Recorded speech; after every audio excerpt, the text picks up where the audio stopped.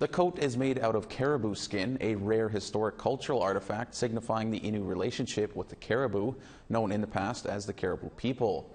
Making these hand-painted coats was banned by the church, so today there is no one left to tell the stories behind them. Jody Ashini is the heritage and cultural guardian for the Innu Nation. She says the Innu Nation will display the coat and other Innu artifacts after an Innu cultural facility is built.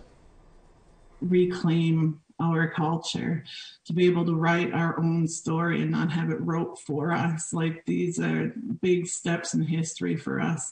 We're used to people coming in, taking what they want, what history, what stories they want, and editing it to their preference.